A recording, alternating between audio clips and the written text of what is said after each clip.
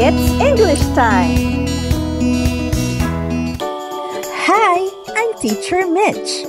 Come and join me as we learn English the easy way. Subscribe to my channel and hit the notification bell to keep updated with my latest uploads.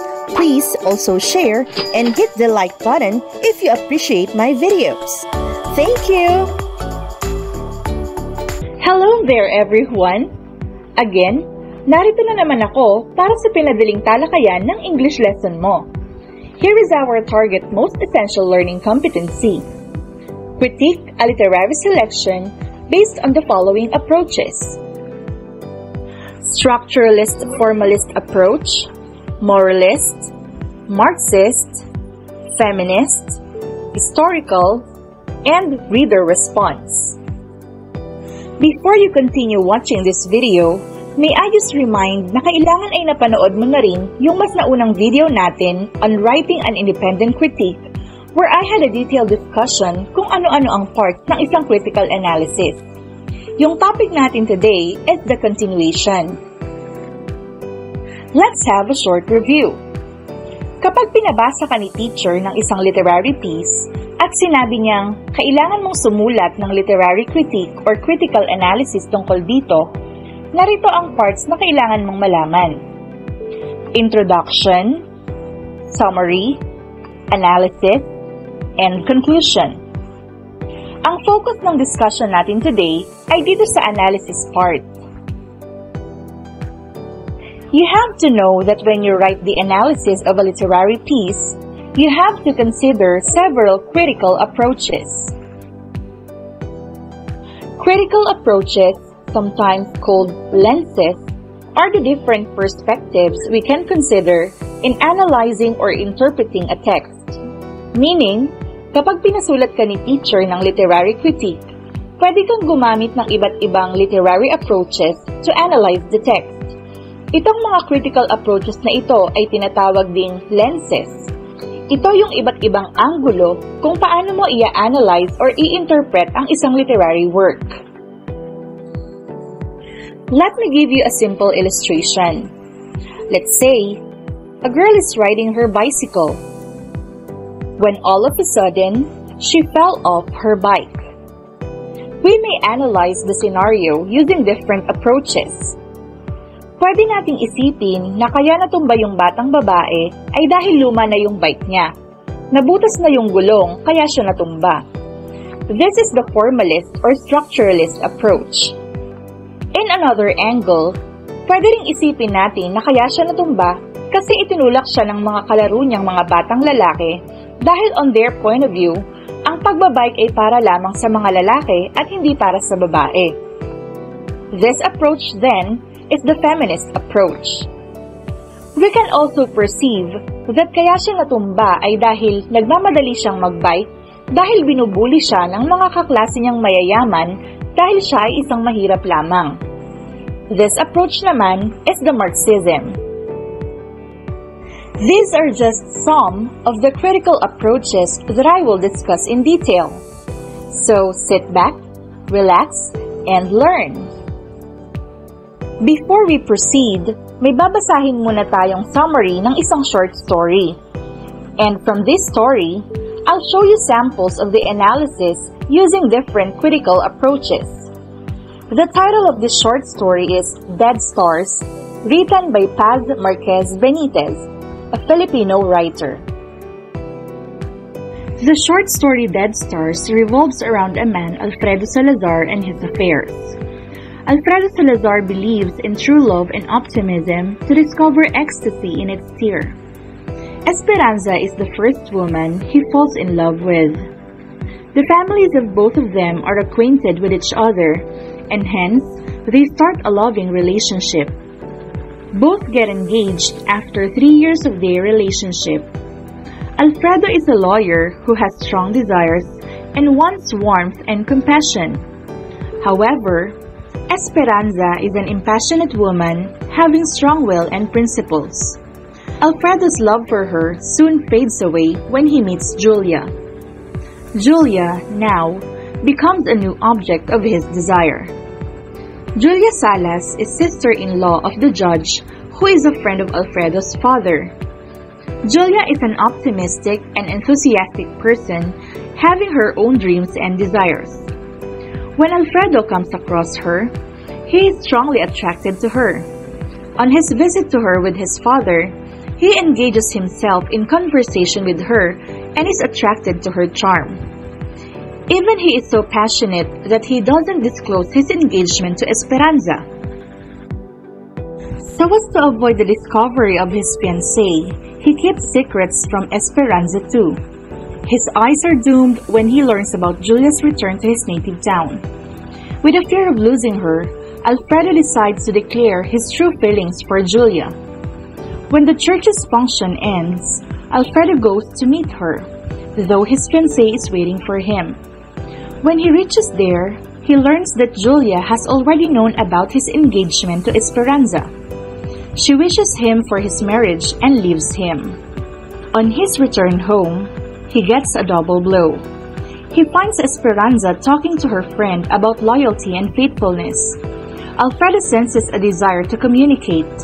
He supports the reason for craving and choice over dishonesty. Esperanza soon confesses that she knew about his affair with Julia. In pursuit of his lust and heart's content, she encourages him to cancel the wedding. However, the wedding goes ahead as scheduled and Alfredo surrenders to reason. Near Julia's native town, Alfredo, after 8 years, is sent to some work duty. On his visit, he feels nostalgic and cannot resist his lust for Julia, and soon finds an excuse to meet her. Julia is still single, that forces Alfredo to dream about starting a new life with her. However, he soon realizes that everything is not the same as it were before. Moreover, Julia has also changed, lost something. Now that we're done reading the story, I will show you sample analysis using the following critical approaches: structuralist or formalist approach, historical approach, moralist approach, feminist approach, reader response approach, and Marxist approach. Again, tandaan ninyo na itong analysis ay part lamang ng isang buong literary critique. The first approach that I will discuss is the structuralist or formalist approach. It holds that the true meaning of a text can be determined only by analyzing the literary elements of the text and by understanding how these elements work together to form up a cohesive whole. It is the study of a text without taking into account any outside influence like historical background and biography of the author. In this approach, what are being analyzed are the following: literary elements, literary devices, structure. It means how the work is structured or organized, and language, which means the style of writing.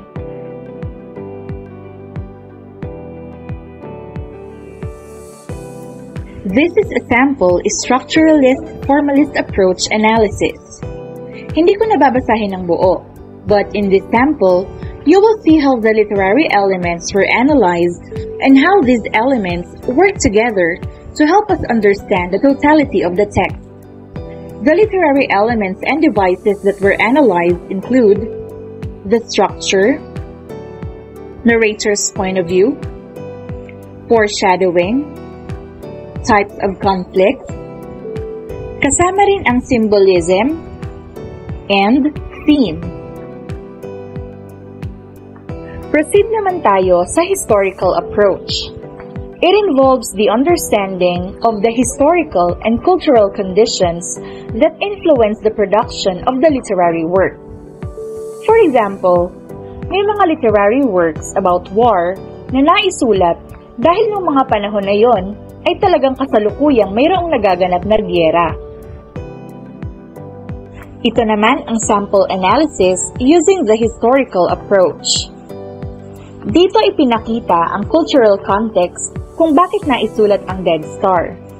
And that is, to allow us to understand how courtship, marriage, and fidelity were considered in the early 1900s. The third approach is the moralist approach.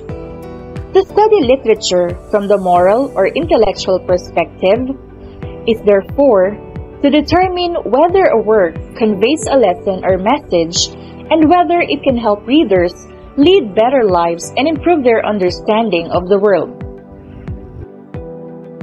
Dito sa sample moralist analysis, ipinakita naman ang mensaheng nais iparating ng akda, na hindi dapat na-fall sa temptations ang mga lalaki because cheating can affect relationships and even marriage.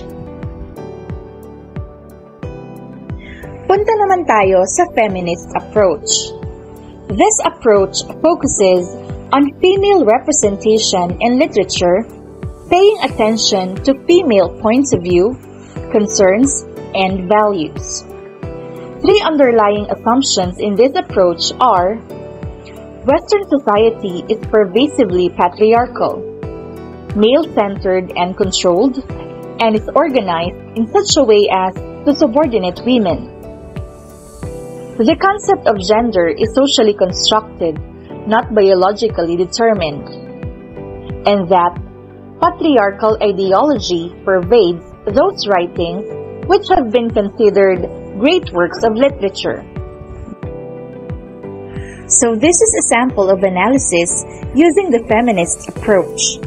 Kapag binasa mo tong sample, you can see that women during those days, through the character of Esperanza, are portrayed to be the typical women who were very dependent to men as they could not make decisions for themselves. Now, let's talk about the reader response approach. This approach argues that the meaning of a text is dependent upon the reader's response to it. It is more of the reader's own reaction to the text upon reading it that may be influenced by his or her own experiences. Hence, two different readers may derive completely different interpretations of the same literary text.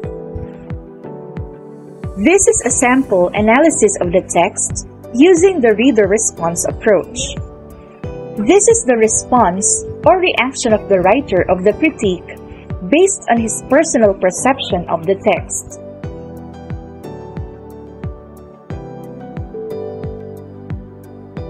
The last one is the Marxist approach. Critics examine the relationship of a literary product to the actual economic and social reality of its time and place, including class stratification, which means that certain tasks in society are more valuable than others; class relations, which concerns the authority relationship based on property ownership; and dominant ideology, basically the rich versus poor issues. It tries to understand how power, politics, and money play a role in literary text and how these elements impact the society and characters in the text. Class struggle between the rich and the poor, between the more superior and the less superior. These are the elements of Marxist approach. Now, for the Marxist approach, ang best example dito ay yung story na The Necklace, which I discussed sa last video natin. This is the story I discussed on our previous lesson about independent critique. The analysis tells us the impact of the social condition in the character of Mathilde Loisel. It tries to show how people deal with their struggle with money as influenced by the materialistic values of the French society. Now that we're done, let me give you some reminders. When asked to compose a literary analysis, you have to follow this format. Write an introduction and the summary. Then, write the analysis part using the critical approaches that we discussed. And finally, the conclusion. Now, analyzing a text does not mean that you only have to focus on one literary approach. Kung minsan, we analyze a text using a varied perspective or a combination of different critical approaches to further interpret, evaluate, and appreciate a literary work. Thanks for watching!